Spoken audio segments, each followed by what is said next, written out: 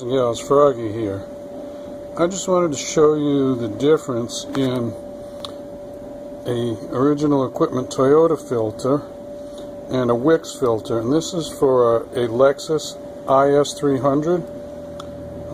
So this is the one that's specified by Napa, which is made by Wix, and this is the original Toyota, so it is quite a bit longer. The sealing area, the diameter, it's all going to be okay, but it just was interesting to me, so I thought I'd share it with you guys and gals. You're getting a little more filter if you go with the Toyota original equipment. That's all. Give me a thumbs up or a like if this helps you out, and subscribe to my channel if you want more, and see you later. Have a great weekend, guys and gals. Froggy out. Bye-bye.